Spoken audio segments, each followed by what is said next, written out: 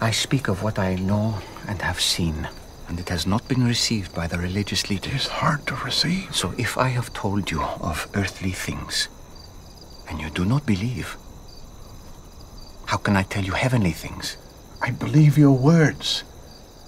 I just fear you may not have a chance to speak many more of them before you are silenced.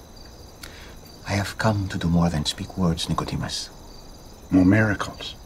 Yes, but even more than that.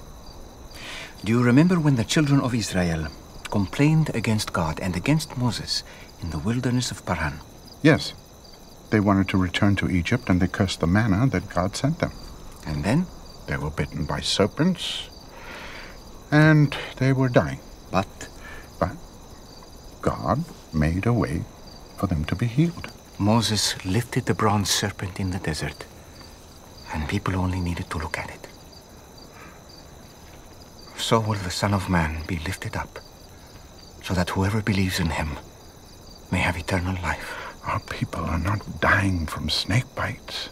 They're dying from taxation and oppression. I'm sorry to disappoint you, but I did not come to deliver the people from Rome. Then from what? From sin.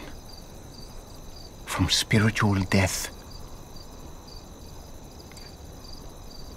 God loves the world in this way, that he gave his only Son, that whoever believes in him shall not perish, but have eternal life. So this has nothing to do with Rome. It's all about sin. God did not send his Son into the world to condemn it, Nicodemus. He sent him to save it through him.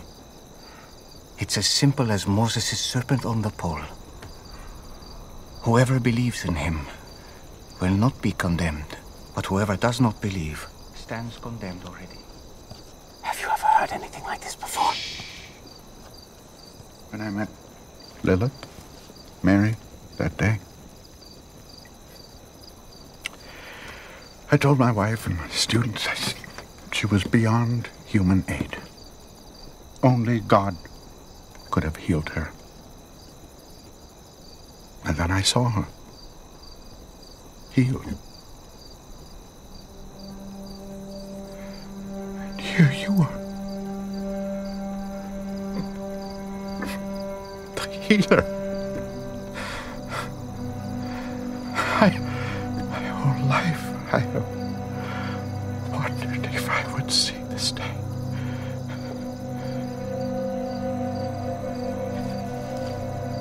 Follow me, and you'll see more.